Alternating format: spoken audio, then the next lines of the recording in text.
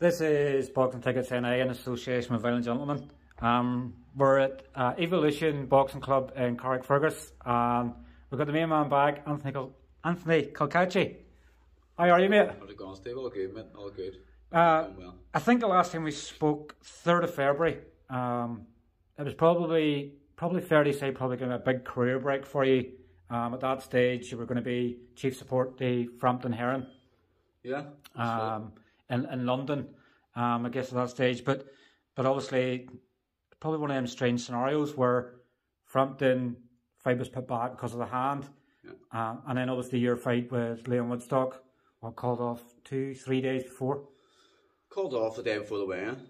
Well, what it was Frampton. The Frampton fight was pulled off, and I was given the main slot on the card, so you know the top fight. So I was over the moon, top of the bill on a Frank Warren card, getting shown all over the UK, and I was buzzing. I was in great shape, sharp as a razor, and then obviously we got there, got to the hotel, everything was going well. Then it came to testing time, and both got tested, and I was that night before the weigh-in, and I was scrolling through Twitter, and I see a tweet from Frank Warren, Queensbury Promotions, saying that Woodstock has got COVID-19. I couldn't believe it. Broke me. Obviously, it was, you know, I was there. I hadn't defended the title yet once. Thought this is it. I'm going to get Woodstock out of the way and move on to bigger and better things, and boom, just unlucky. It's like, you know, obviously in the past we've had, you know, Frampton got to airs cancelled, obviously, and freak slip in the shower sort of after the weigh-in sort of thing. But I guess COVID sort of brought, not nearly say another excuse sort of thing, but it was sort of, you can't really get excited about a fight card until you can pass back with a positive test. So it's another thing in a fighter's mind. I guess your mood and all changes, making weight and everything else, and you're sort of going, let's wait till my opponent's actually pass this COVID test before we can actually gear up to the fight. Yeah. Well, that camp, I've never made weight the way I made it then. It was perfect. I never felt as good on the weight. Everything was just going as well as it should have been. You know, I was just feeling amazing, and it was just a shame, as you say, like you can't get too excited in these uncertain times, and you know people are feeling tests left, right, and centre, but it just is what it is. And obviously in the lead up as well, you know, was it January or over Christmas, you were sparring with Carl as well and sort of rolling back the sort of times as well. So That's right. I had good experience over there doing sparring with Frampton for the Hurricane fight then. That would have been the top of the bill. And yeah, it was great. It was great to mix with Jamie Moore and Nigel Travis and all the rest of the lads. It was amazing. It was surreal being there, you know, seeing how proper pros train.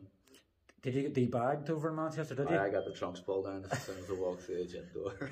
I think it's just a given now. You know if you're going to that gym, you're going to get debagged, you know. It was funny. It was funny, and it was totally unexpected as well. So literally just walked through the door, around my ankles.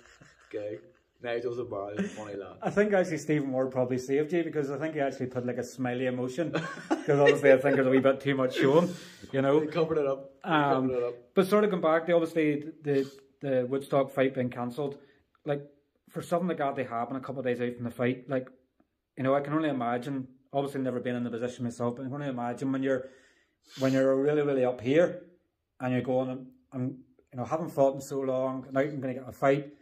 They've been really, really motivated when something like that happens. Like, that's a serious kick in the balls to get. It is. It's like, I mean, I probably took it worse than what I should have. I should have just, you know, it was just, I hadn't defended the title. The opportunity was there. It was top of the bill. You know, everything went perfect for me. I mean, prior to that, you know, I hadn't had a payday, like, so, like, I mean, I was full time, training twice a day, sometimes 3 times a day, just, you know, trying to stay hungry and motivated, and sold my car to buy my shorts and to buy other things, and not that, like, I mean, I get sponsored, I've got good sponsors on board, you know what I mean, but it just at that stage, it was tight for me, and yeah, to come home with no win, no money, just a kick in the teeth. It's demoralising, really, in a way, because, like, let's face it, the world of social media nowadays, fighters getting slated left, right and centre, where they win, where they lose, who the opponents are and everything else. Like, social media is a load of shit. The best thing to do is to stay away from it, you know what I mean? It's full of haters and people snooping. They've nothing better to do, but like, for you to come away, not only obviously the chance of getting out there and getting a fight and headline on a card, but not getting any money of it either. Like, that's what, 19 months now you're out the ring, and like, people sometimes don't understand. You're a professional fighter. The only way you earn money is inside the ring. Yeah, that's it. Like, I mean, I don't do anything other than that, really. I try and fit in friends who try and help me out. Don't get me wrong, I have Cozy Roof. They sponsor me and they have been looking after me for the last year. I have Nico's that look after me, and top Chaco Cosmetics, plus many more. But them top three, they look after me and do a good job with me. And whatever I need, they'll help me with. But again, boxing's a wage, like, you know what I mean? I've got 3 children that need things and whatever else, and it's just and like, it's like 19 months of inactivity. I know you've had obviously inactivity in the past, but it's not like you haven't wanted to fight, No, I've been there, I've been ready, I've been training. A couple of things have just been unlucky. Seems to be the trend in my career. It's just, you think you're there and you're not there, and it's just the way it is. Just the way it is. Don't want to do too much crying about it because I've been crying for too long. But it's like 3 times Woodstock fights been made and obviously not happened. Yeah. I know I'm sort of going to touch on this next, but I know obviously Woodstock it was being made as a voluntary, but like, when that fight doesn't happen, like, particularly with the last time it not happening, you were on weight, blah blah blah. I think Frank had a card like 3 or 4 weeks after. I think the plan was to have it. Like, you could have went away, taken a week off. They could have got another opponent in there. Well, so how many British super featherweights is there? Is it just come back to the testament that nobody wants to fight you?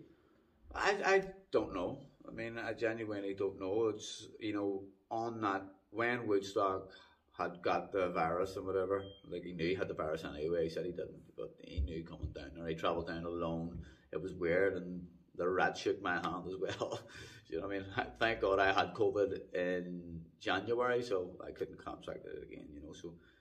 But I don't know, there was opponents on the night that were offered. I know it's not a big time frame, but it's a payday, and it's to get in and have a fight. I don't know who they were. There was a couple of them, but I don't even want to mention any names, but they all turned it down. And I don't know, it's just a strange one. Like, I mean, I'll fight anyone right now. Anyone. I mean, who is there? Who is there wants to fight? Anyone watching this here? Get in contact.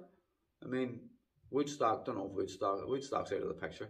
I don't want anything to do with Woodstock anymore. He's a cheeky, disrespectful, whatever. Yeah. But, he makes things up in his head about dates. Unless I'm just not being told things, which is possibly true as well, because, I mean, I can't seem to get a text message back these days from any of my own people. Mm-hmm. But it is what it is, you know what I mean? If any of us want to fight, let's get it on. Doesn't matter who you are.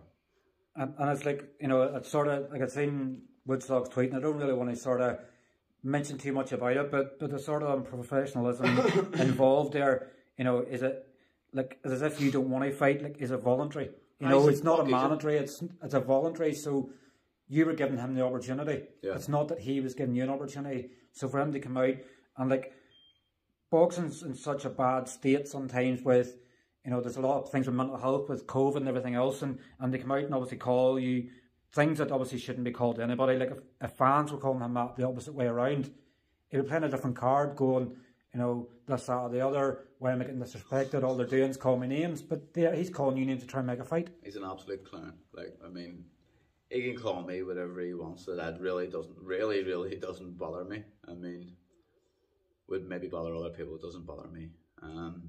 It's just, I get what he's at. He's, trying to sell himself in a way, make himself look big, but, the reason that Woodstock's there is because I want him to be there. Like, he fought Sharp, he got a head, he fought Barrett. Well, he didn't really get a head against Sharp, he gave a good account of himself. But he was beat. Barrett beat him.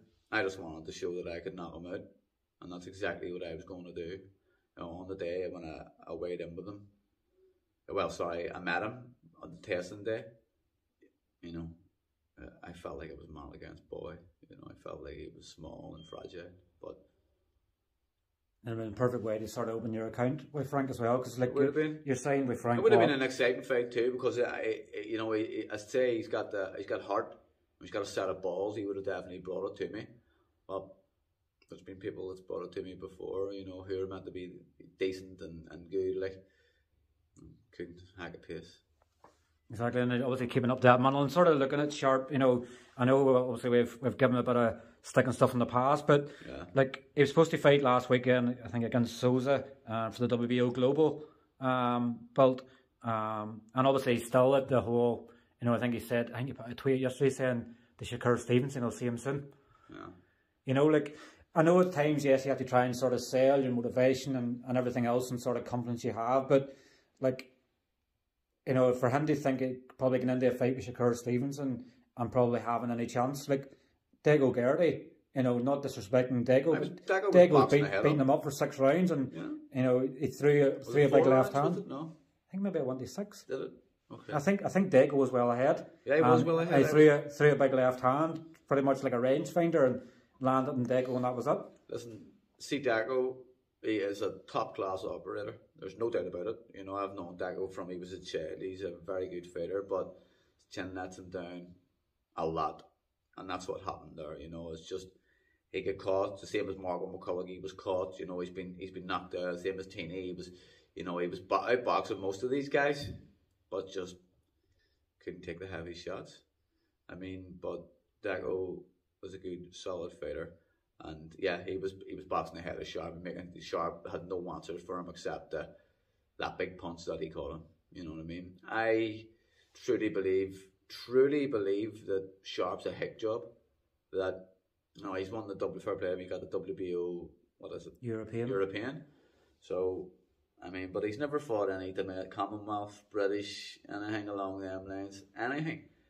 So until he does, you know, I don't think he's got the right to say anything, call out any of these boys. Like Shakur Stevenson is lethal, you know, destroys Sharp, destroys him, destroys most of the people in the division, to be honest.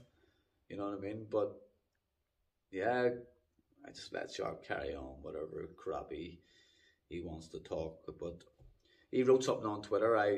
There was once I retweeted something, you know. Let's get it on, let's fight. No, and he wrote something about me drinking and drugs or whatever, and I was like, you fucking serious? Like, I don't even drink, don't do nothing, you know, I'm a family man. He's a buck agent, but it is what it is. But it's one of the things sometimes he's probably thinking, would you rather lose to the best?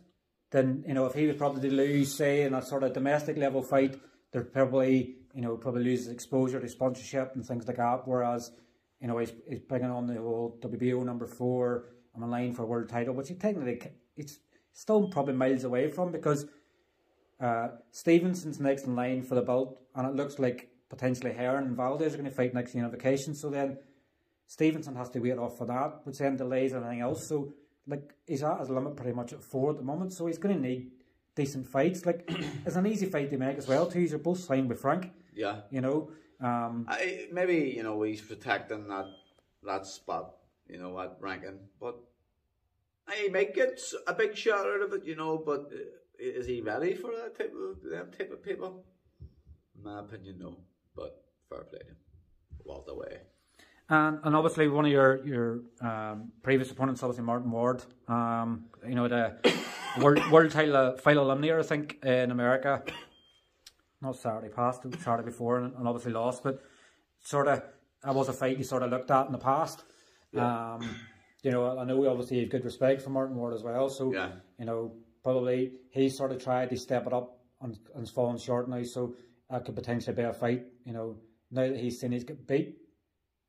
Obviously he was beat after the fight with you, but obviously James Tennyson, but obviously that could potentially be a fight that could be, you know, I guess, he's the only person that's beat you as a pro. Yeah. So sometimes you're sort of going to want the revenge. Yeah. You know, that sort of fight you would still sort of look at. I sat up to watch Morton. I thought he was boxing very well. The guy was fighting, a very good fighter. You know, back foot, counter puncher. But I thought he was doing well, and he got caught a couple of times and was unlucky because I know he sat back and he's waiting on that opportunity. You know, I would have liked to have seen him do it, and I would have liked to have seen him push on and make something better of himself. But I mean, who wouldn't be proud to call himself, you know, British, European, Commonwealth, got the world title final eliminator. You know, that's a good career.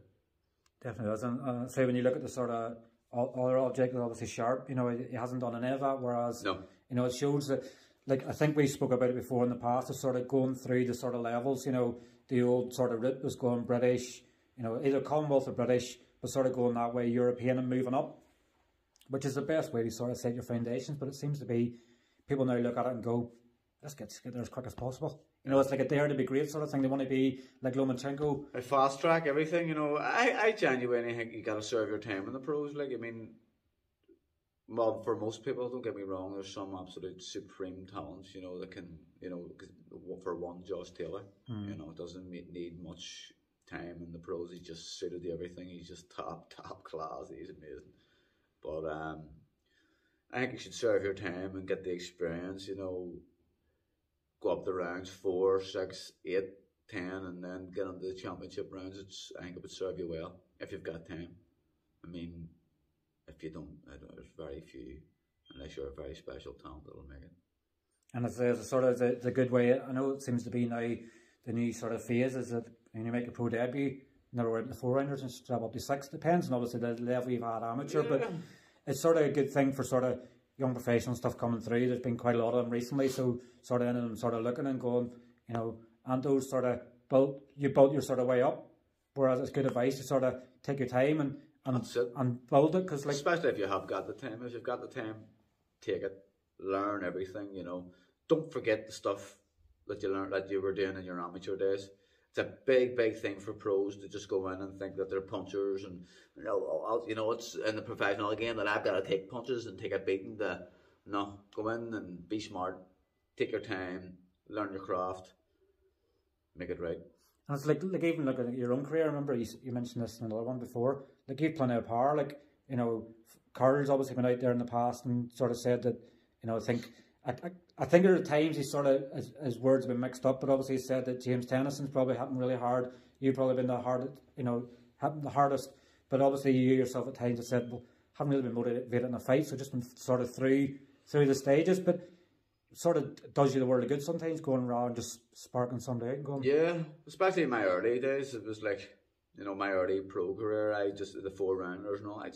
I was always very negative in doing the rounds. You know, always like, just thought, you know, 6-rounder, Jesus, what will I be able to do? I never worried about any opponents ever. Like, that's me. I worry about me, you know, and always worried about it being able to do the rounds. So when I done.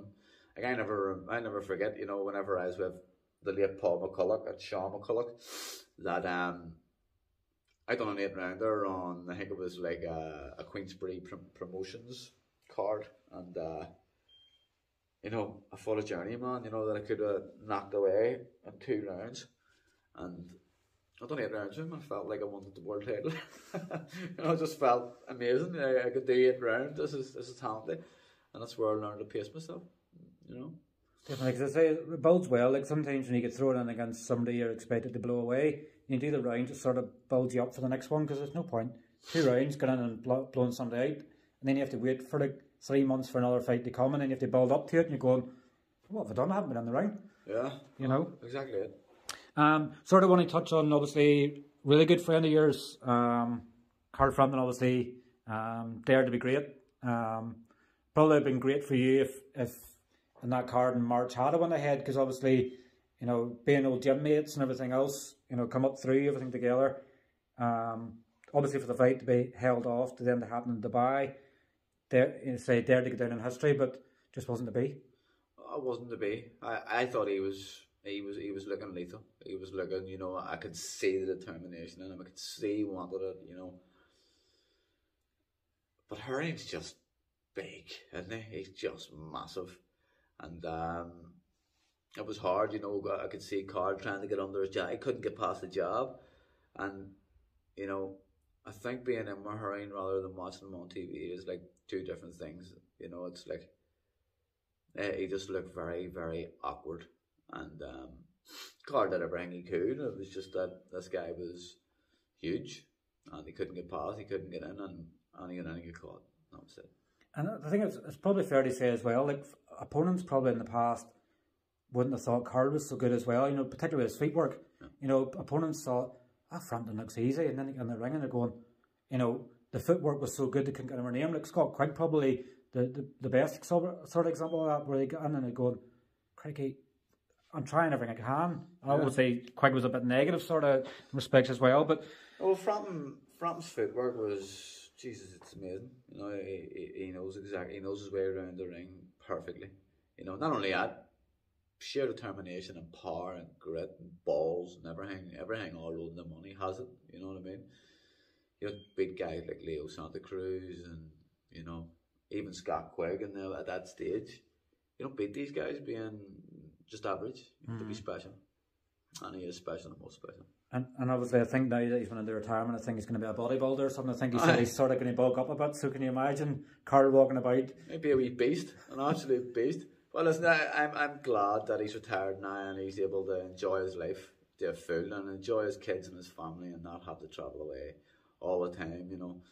I've experienced that before, and yeah, it's good for you, maybe 3 weeks out, 4 weeks out, to take yourself away out of your comfort zone, but he was doing 12-week hard camps, you know, missing his kids and whatever else, not being able to eat.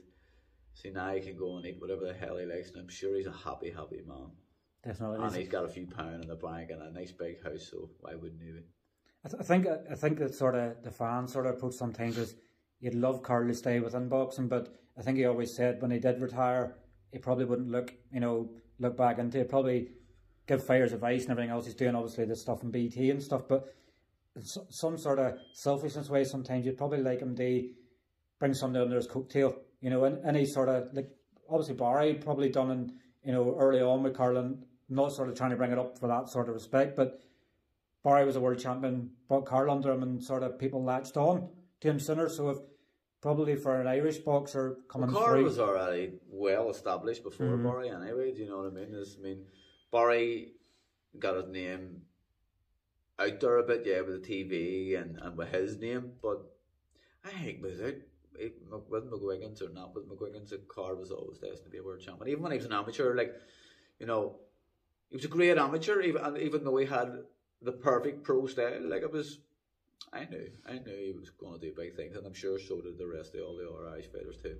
Like, I think he sort of said as well, he feels sometimes as if he'd nearly overachieved, because, you know, probably everybody's dreams to become a world champion, you know, but become a three-time world champion, it's unbelievable, you know, to say, like, it's sort of one of them stories in years to come. People will go, you know, like Carl's probably, kids still coming up now, who do you want to be when you grow up? I want to be Carl Frampton, you know, for years to come it's still going to be that, and it'd have been fitting probably in a way that if it had been a 3 world champion, you know, it's creating history. Yeah. You know? It's sad and whatever else, but he dared to be great, and it just never happened, and that's just, you wouldn't want him to dwell on it too much, you know. See, if I could look back and think, jeez, even one world title, you know, that's me complete. Headlining cards in America and everything. Yeah, and you know, there's a certain percentage of people who can say that, or there's a certain percent of people that make money out of boxing, and he's done it all. So, like, class. That's all I can say. It's amazing. Enjoy retirement. Does it sort of still keep the fire burning yourself? Sort of going, I just want one opportunity.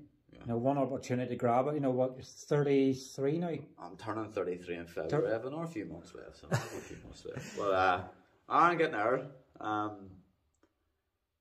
just want an opportunity, as I say. Like, I mean, Woodstock started sprouting all this shit about a date that I never even had a clue about. There was no date in my mind.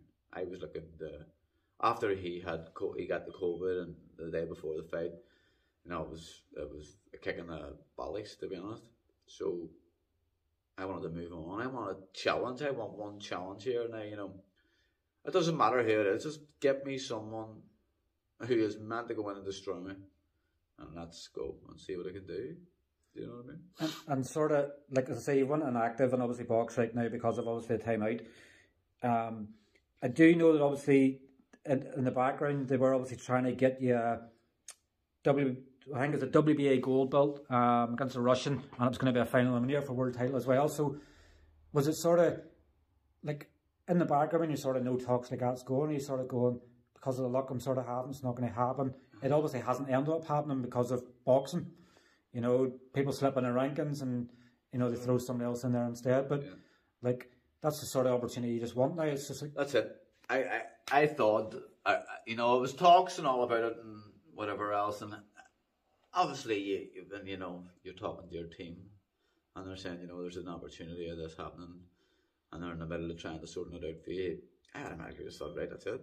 Why wouldn't he take me? Like, you know, who am I? You know, I haven't really established myself, you know, but knowing fine well that if he does take me, I was going in there ready and right it. You know, I genuinely believe I'd have beat that kid. 100%. He's a WBA gold champion. That could have been a final eliminator. As well as Archie Sharp can be a final eliminator. Why not? It makes no sense. What do you want? Just a shot at a world title? You've got to earn it in some way, and I'm willing to earn it too, so like, let's go. You know? Exactly, and it's just looking out for one opportunity. Like I know another fight was sort of offered, but offered really short notice in Sami Ursiani. 2 days. 2 days you were sort of given to sort of try and get the fight made, and it's sort of one you tried to get made, but just wasn't happening. Yeah, well, I was up for it. You know, why not? Why would I not want to fight for an EBU belt? Of course I do. Me personally was up for it, but sometimes you just don't have the say. And that's just it. Like, you know, it's a business and I'm not a businessman. If I'm being perfectly honest, I'm not a businessman. I mean, I don't know much about money. I just know how much I want. And that's as simple as that. Samir hasn't got any TV. Gary Hyde hasn't got any TV, so he would have been looking to put it on a Frank Warren show. And he would have been looking huge money for it too. It would have been a different scenario if he would have had the backing of a TV and they were going to pay me. And like Siani had a humdinger of a fight as well with Alex Diamanghi. You know, I think it was up for fight of the year and stuff as well. And, very good. You know, but Diamanghi obviously stopped in the last round, I think it was. But he should have been probably stopped beforehand, I think. Was it the round before he could hardly even walk? Yeah, he was exhausted and he got the benefit of the doubt by the referee. But I didn't think, you know, maybe you could say it could have been stopped, but give him the chance because he was winning. I had him winning the fight. You know, I mean, Ziani's just there. I mean, if Diamanghi would have used his head that wee small bit more, you know, he sat in the pocket with him. What was he doing? Sit in the pocket, get off, get your shots off, and get out and box ahead of him. He was a taller fighter. He could have done that, you know. And he would have went the rounds a lot easier, but he didn't. And that's where it comes down to experience, and I'm sure he'll learn from that. And, you know, that'll definitely be a big factor in his career from now on that he'll not do. Two sparring partners, obviously, Frampton as well. Obviously, you and Alex have both obviously sparred him in the lead up to the fight. That's right. Have you any sort of plans, you know, on when you are going to return? Has there been sort of any sort of discussions? Like, I know there's a 10th of July card's been announced. I think they're looking at Joe Joyce 24th. Well, I'm not on that. 24th of July. And then obviously, I think that, you know, it's been announced this week, but the Fila is going to be on the 6th of August. You're supposed to be on the Fila 2 years ago. That's right. Against Sam Bowen. Yeah.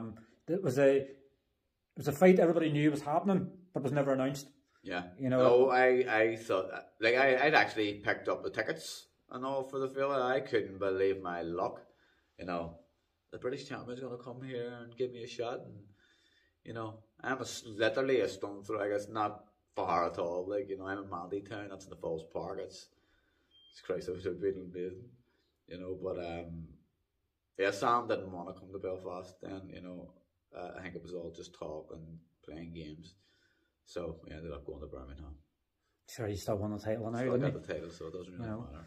But obviously, you know, when you look at your sort of career and stuff as well, if obviously the Fila was offered to you this year, you wouldn't even have to think about it. I wouldn't even have to think about it. Just tell me who, you know, how much I'm getting, and let's go. Like I think they're talking between 5 and, you know, I think the last time they're just over 10,000. I'm not sure if they'll get to 10,000 with the COVID and things like that as well. But you know, I'm sure there'll be people claiming the realms and sitting at the top of it, you know, it's lethal. Even the treetops and everything will be like, you know, it'll be like the olden days. But like, you know, after so long out the ring, they get an opportunity to fight in the field. You know, it's like you'll go and fight on it today. Yeah. You know, if it was in a, you know, to give you a fight on it today, you go and fight today. It's like for a lot of fight fans, they sort of see that and sort of go, here I am. You know, you might not have seen me on TV for a while, but I'm British champion and I'm going places. That's it, you know. It's the time out of the rings, obviously.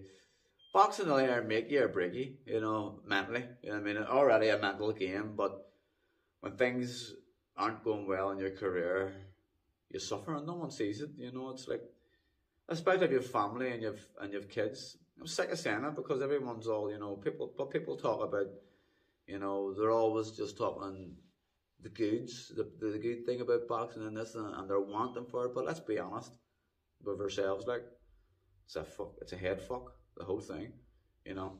You think you're going places 1 minute and the next minute you're back to nothing, skint, hoping, texting, hoping for something to happen here, you know, something to happen there, you know, you get no response from people. It's a bit of a joke at times, but it is what it is. I mean, this is my last go at it, you know. If I don't be getting a fight pretty soon, I really need to make the right decision for my own head, my own life, and everything else, you know, because it's starting to get. And you know what? That's probably sometimes what you want to be saying, because, like, it's impossible. You wouldn't be human if you can't have that much inactivity, fights falling through like at the very last minute. You know, I think I'm very vocal on the fact sometimes I think promoters are there to promote. They're there to get the best out of you. You've been signing with Frank Warren since February, March of last year. They tried to make 3 fights. He has, you know. There's been no news since March. There's people getting fights, getting back out in fights, and there's still no news of you. And I know Frank does like a weekly sort of thing with other broadcasting and stuff like that, but nobody seems to mention your name. Well, see, I'm not a big ticket seller, I'm not a big draw, like, I'm not better in the bush, it's obvious, you know. I'm not, maybe haven't got that personality to sell myself as much, you know, but I can fight, and I like to fight. I'm gonna fight any of these top guys that talk all this, you know, sell tickets through what comes out of their mouth. So that's it, like, do you know what I mean? I'm feeling a wee bit, I'm down now, I'm training Evolution, I'm feeling like it's a bit of a new, I'm training up Emerald today and then Evolution and now we aim who, you know what I mean, he's helped me out tremendously. I feel a wee bit rejuvenated, like I feel good and ready to go again. I'm training every single day, so I mean, I just hope I maybe get a date here soon. It's like a rebirth then, the rebirth of the Apache. In a way, like, you know, it's just you get stuck in your own ways. I do my second session on my own up in Emerald now. I just thought, you know, I'm going to have to make a change because I'm just not enjoying it as much, you know, going up on my own and opening up, and, you know, it's easy to go up there and bluff a session on your own, whereas when you come down here and you get put through real training, real hard training, I mean, and you know you're ready, and that's the way I'm feeling. I'm feeling good. I'm getting a hard session every night, and I'm ready to rock. You feel like a caretaker at times when you open and close your sort of self, but you know, you do. For anybody who sort of hasn't been down here to Evolution yet, it's obviously, what I think it's only open a few months. Yeah. And obviously looking around the gym, you know, it's probably as fresh as, you know, the gym can be. Like, yeah. I think Evolution last place was John Breen's. Yeah. Well, no, not John Breen's. Were you John's before? No, it was in Mollusk. So obviously a change in environment, obviously somewhere new for you to sort of... It's good, like, and again, you come down and you're watching some of the amateur kids and whatever else, and, you know, and even just doing their warm-ups and watching them do their thing, you know, you go, Jesus Christ, I forgot about that, forgotten about this, and you're trying wee different small things out you can add to your game, so it's all good. Is there any sort of young amateurs in the gym here you've sort of noticed to sort of keep an eye out on for the future? There's loads of them, especially all the young ones are all brilliant. You know, there's a couple of girls. There's Sarah Karen, isn't it? It's Karen. And then your wee kid, I forget, what's his name? Oscar. There's loads of them. There's a brilliant team, and I'm looking forward to see what they all can do as well. I guess it's sort of sometimes when the kids are seeing you and obviously seeing you as a pro boxer and what they want to be, it sort of can reinvigorate. You go, oh, they actually think something of me here, and I can. It's like when you get your hair cut and you go out and you go, I feel amazing. The kids are going, give me your autograph and things like that. And you're going, amazing, it really is. It's, every time I come into the place, I get a great feeling. It's like, you can see the admiration. And you can see they wanna do something in boxing and be great in boxing. But yeah, they've got a great wee team down here, and Jack Quinn. I told you I was talking to you about him earlier off camera. Big future. It's just about how they go from here. But without doubt, all the skill and talent in the world. And I guess the wee things just sort of watching you in the gym and stuff like that, in years to come, it was sort of going. I remember sparring with, I've done loads of rounds with Jack, loads of rounds with him. So talented. So I fully expect him, and he's got a great attitude. So I expect him to do big things. Definitely, he's been the perfect role model sometimes for him as well. Obviously, one final thing, sort of before we go, we've got you to sign a pair of gloves.